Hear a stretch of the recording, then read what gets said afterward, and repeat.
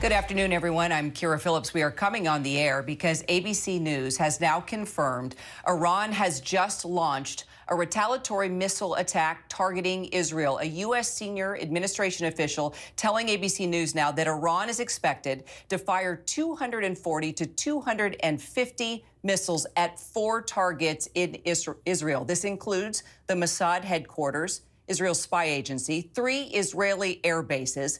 We are told it'll take about 15 minutes to actually reach their targets. The U.S. and Israeli military with their defenses at the ready at this moment, including Israel's Iron Dome. Israel has ordered residents now in Jerusalem to shelter in place. The White House had signaled a potential strike was imminent. The attack follows a rapid escalation of violence in the Middle East, something we've been covering for weeks now, including an Israeli airstrike killing Hezbollah's leader in Beirut. Iran launching a direct attack on Israel in April, but few of its missiles and rockets actually reached their intended targets. Many were shot down by the U.S. coalitions in the region. This comes as the Israeli military now says its troops were conducting limited ground raids in southern Lebanon. Let's get straight to our Ian panel in Beirut. Ian, what can you tell us at this moment?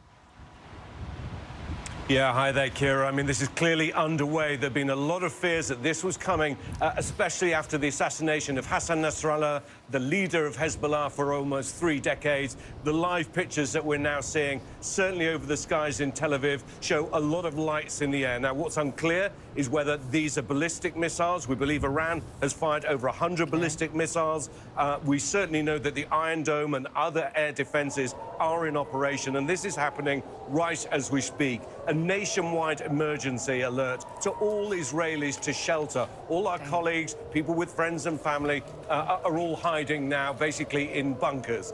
Many people in their homes, they have kind of makeshift shelters, and everyone is now underground. This came shortly after a terrorist attack in Israel. We're told that this is possibly the first of 4 waves of attacks. Now, this is almost, if the 250 figure is right, that's almost double the size of the attack that took place in April. Remember, Iran attacking at that time. We suspected that there would be an attack, but this is significantly larger. Israel has warned all of its citizens to take all precautions to try and stay underground if they can.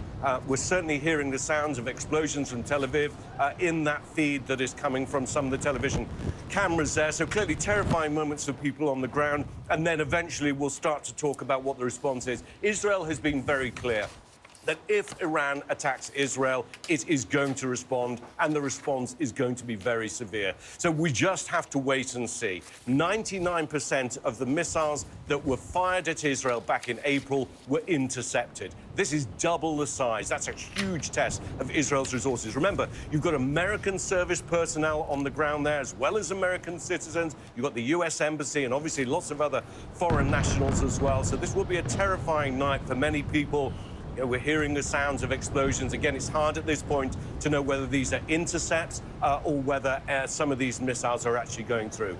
So to stress, we know that this first wave of attacks is now underway. We're told there could be 4. This first wave is over 100 ballistic missiles. There could be as many as 250 in total. Israel has warned that there will be a strong response to Iran. It's been planning this to how to retaliate for a long time, but especially that's been ramped up ever since Hassan Nasrallah was killed. People in this part of the world, here in Lebanon, have been waiting for an Iranian response. Many people have been crying out for it, especially in the Shia world. There's a lot of pressure on Iran to try and respond because its proxies here in Lebanon and elsewhere, certainly Hamas in Gaza, have been under immense pressure from Israel, trying to break this so-called axis of resistance. And this is the response from Iran. But a huge gamble by Iran and a very dangerous night for Israel.